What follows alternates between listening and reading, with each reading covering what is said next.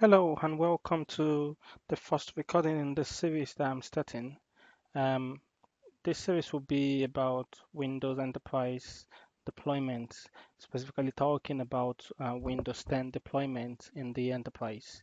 Um, I know a lot of people have different questions regarding how to move to Windows 10 in their enterprise, what tools are available, what features are available.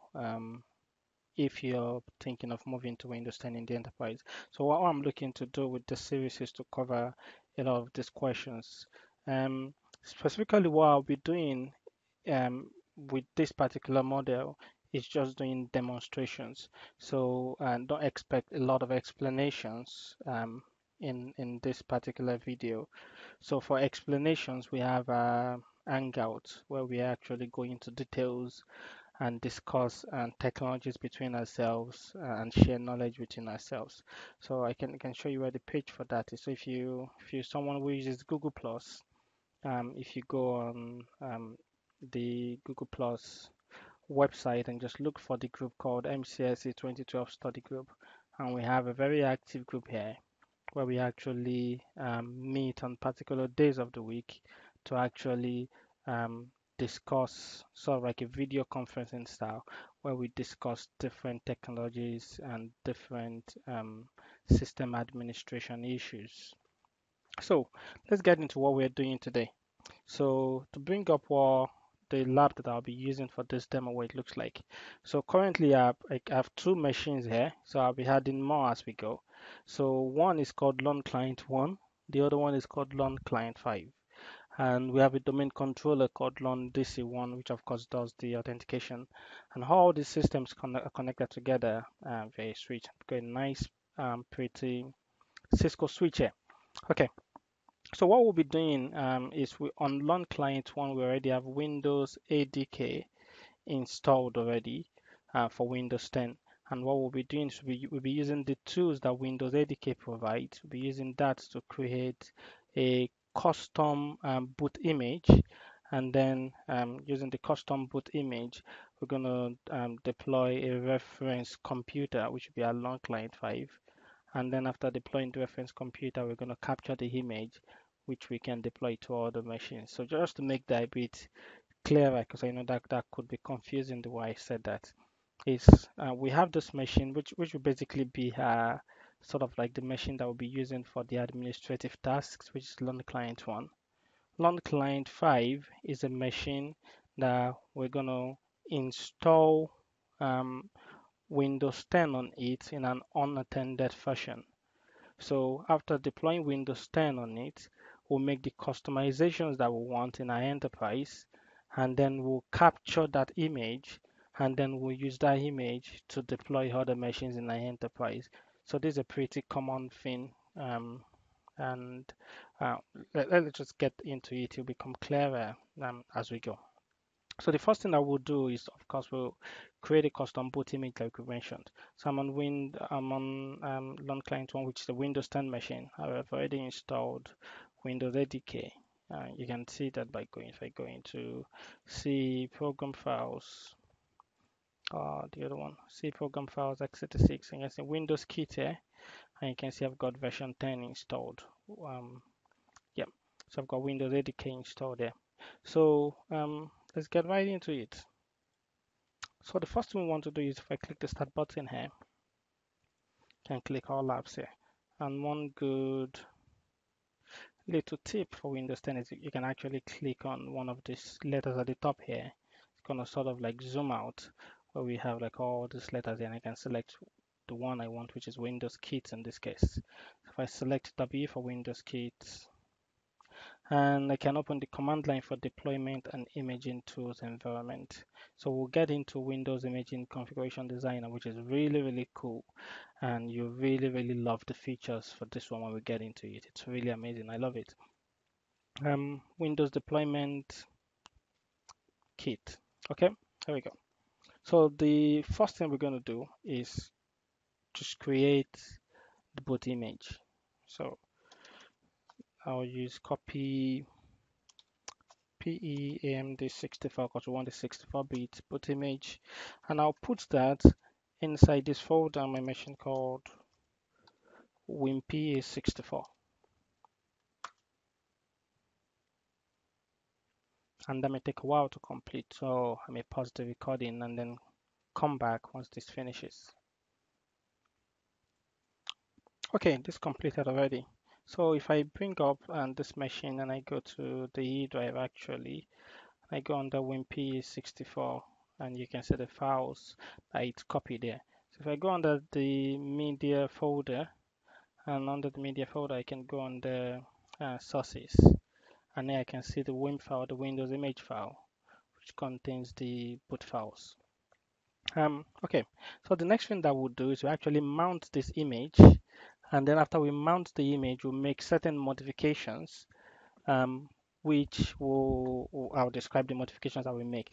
Basically, we'll inject driver into the boot image, and then we'll add certain optional components to it. So let's get into that. So if I bring up PowerShell, so that's one other good advantage of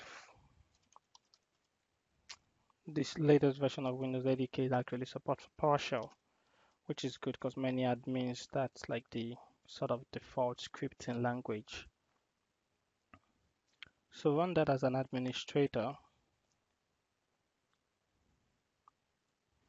and then once the environment comes up,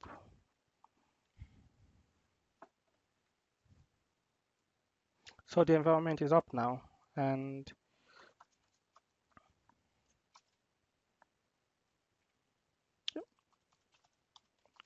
so we'll mount the image that we just created. So that's mount Windows image.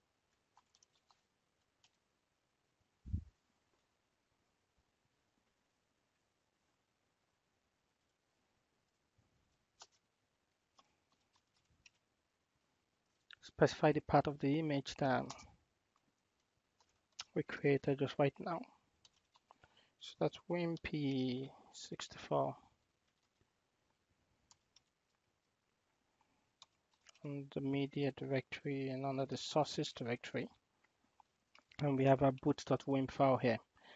Okay, so index part just specifying the exact image that we'll be using in this file, because you could have multiple images in a single file.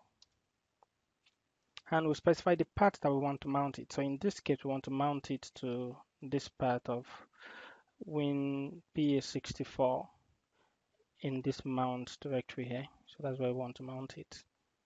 So parts is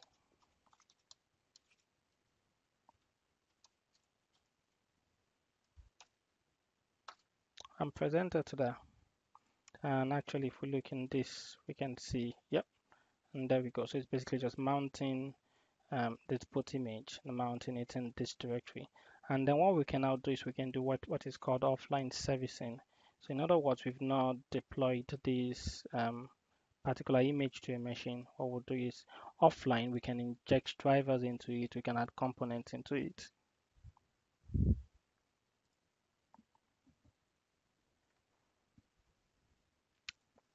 Okay. So to add the drivers, I've got some Hyper-V drivers, just some default Hyper-V drivers already copied on this machine. And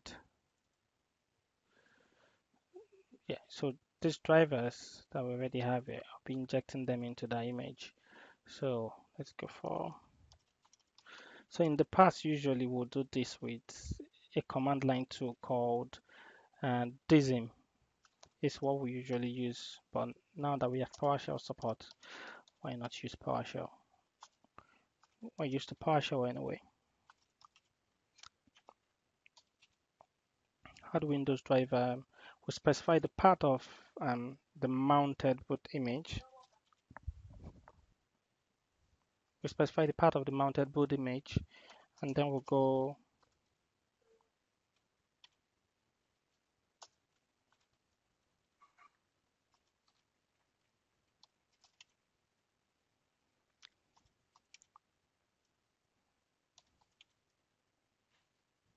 yep.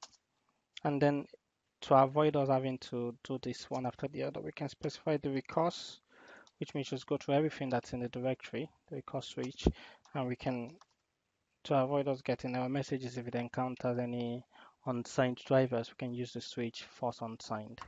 If I present that there, then what's actually going to do is going to take all these drivers in an offline mode in the directory where the drivers exist, and it's going to inject all these drivers into our boot image offline.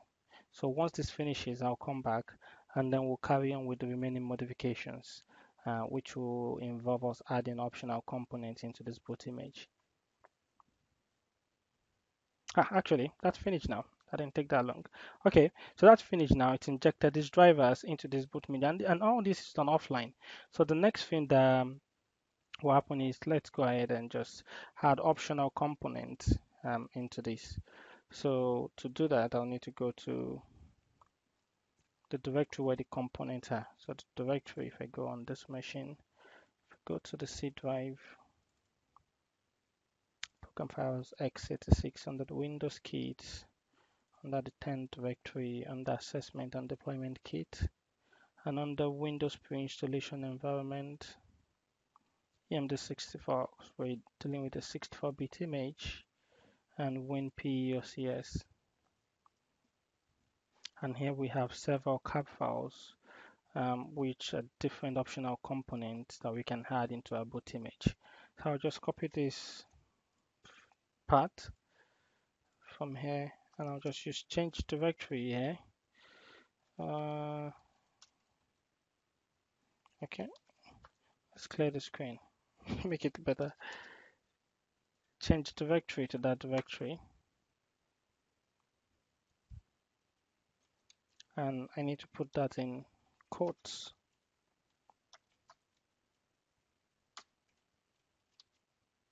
Because once you have a space, you have to put that in quotes.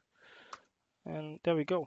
So we're there already. So now we have to add the packages. And the command to do that is add Windows package. Again, specify the part of the mounted boot image, which is WinP64, the mount directory. And then specify the package path itself, which is in the folder that we've currently specified. So there are 4 different components that we want to add. So the first one I want to add is WinNet. So let me type that in. WinPE. Yeah. So that's this particular component. It's sort of like a minimal version of the .NET framework, the Microsoft .NET framework. So it's not like the full version, but it does support, just allow us to be able to run certain applications that use .NET framework within Windows PE. So that's the first one that we'll add. This will take a while to complete, so I'll pause the recording and then I'll come back once it's completed. Okay, so that just finished now. So that took about 7 minutes to complete. So once that's completed, let's add the other package. So the other package that we want to add is the WinPE WMI, which basically just adds WMI support. So that should be quick. Don't expect that to be long. And then the other one that we'll add is we'll add support for Windows scripting host, which will allow us to be able to run things like VBScript within the boot image, within the WinPE environment. Yeah, that should complete very shortly.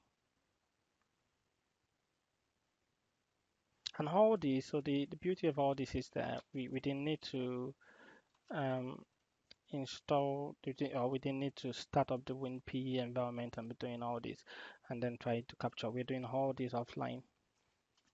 And WinPE scripting.cab, which had support for Windows scripting host. And the last one that we'll have support for is Windows PowerShell. So it actually means we can use PowerShell commands from within Windows PE, which is really nice.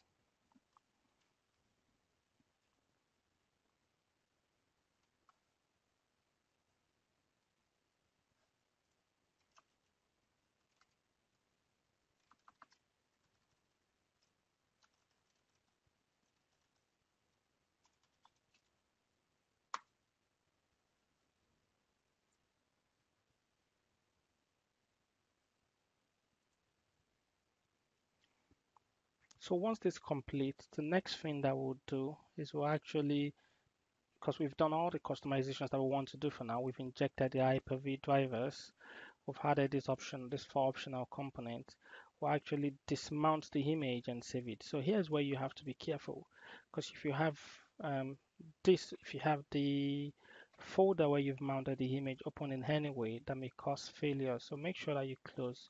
So don't have this opened in any way. Make sure that you have this closed completely to avoid that process failing. Okay, and the command to do that is dismount image.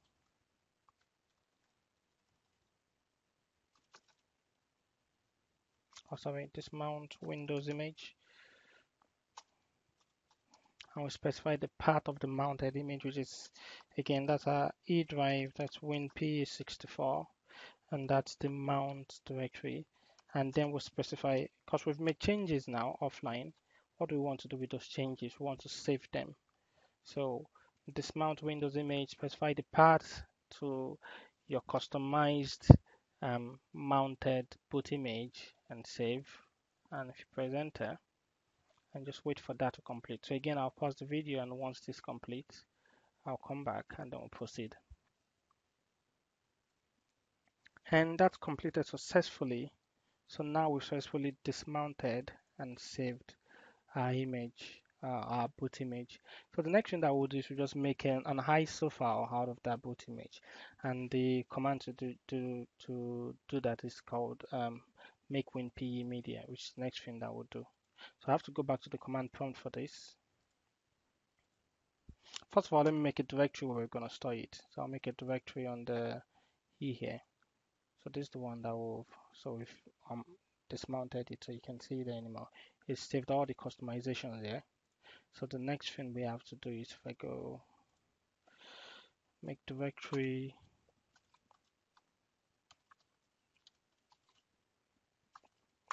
so just make a quick directory, which is boot ISO. So that's where I want to store the ISO file that we'll be creating. Make WinPE media /ISO, and then I specify the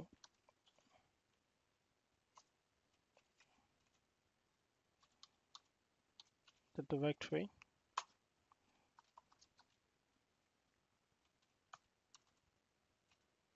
Pull ISO and then specify the name of the ISO file, which in this case I'll call WinPE x64 on ISO, just to keep it simple, and enter, and that should carry on and create the ISO file here. So that's nice, and that's all done. This takes me to the end of this demonstration. And so in the next demonstration, I'll be showing you how to create custom answer files, which we'll use to install our reference image in an unattended fashion. And so I hope you've enjoyed this demonstration, and I'll see you in the next demonstration. Thanks. Bye.